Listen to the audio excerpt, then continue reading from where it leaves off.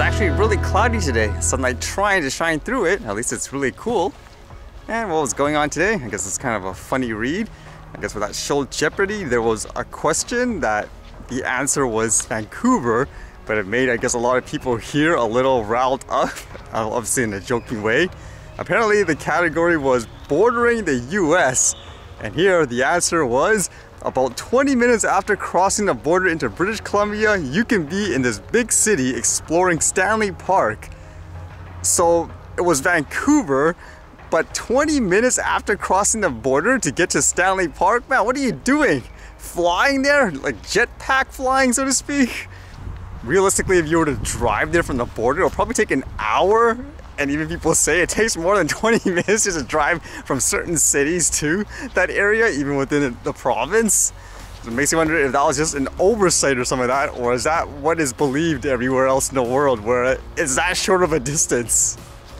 And this was kind of a wacky read. I've read designs and stuff before where people say they had smartphones that can fly. They all ended up being nothing. How about this one? This is apparently a real patent. It says Vivo smartphone with built-in mini drone with camera. Smartphone manufacturer Vivo patented a very unique smartphone model last week. A Vivo smartphone with detachable camera drone. Yeah, it literally is what it is in this sense. It's not the actual phone flying from, I guess, what the concept shows. It's the drone's actually in the phone, and then when you want to bring it out, it comes out and it starts flying, and I guess it'll go back inside in some kind of compartment. And you can see with a patent picture where the camera and stuff in the drone would actually be. And funny enough, with this, apparently there were people who tried to do artistic representations of what they think it would look like in a more realistic way, so it was computer generated. The drone itself, actually, this small one, actually exists, like the one that actually looks like this. But I'm thinking, is this realistic? You're assuming too, like with the way it's going in and out, wouldn't it have to be completely empty in that area of the smartphone for this to actually work? This is just a patent, so it won't necessarily become real. It makes me think though, as I mentioned before, this probably will be the way of the future, as silly as it sounds right now. Except I would imagine more, maybe people will actually be able just to fly their smartphones. So imagine all the regulations and stuff on that. Oh no, people flying their smartphones! Like what, 20 feet in the air to get a selfie?